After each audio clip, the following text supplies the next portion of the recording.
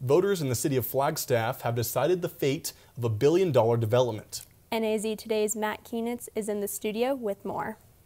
Thanks, Jordan. Proposition 480 was the big topic of discussion this election season. Voters were to choose whether to allow Northern Arizona Healthcare, or NAH, to build a new hospital near Fort Tuthill, replacing the longtime facility downtown. The question was put on the ballot by a group of citizens upset over the city council's approval of the new hospital. In the end, this group managed to overturn the decision. Cheers filled the room as the results of Prop 480 were announced. The public voted against the new hospital.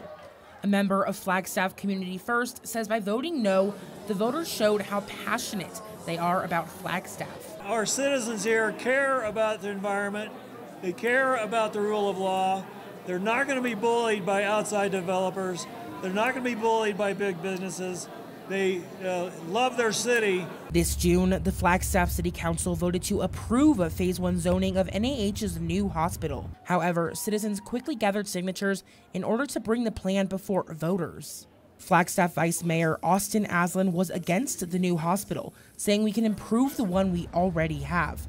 He says that he hopes to work with Northern Arizona Healthcare to do just that. We have a working, award-winning hospital in the center of town, and it's been there for decades, if not generations. We need to take the blinders off and look at the possibilities of how to modernize in place.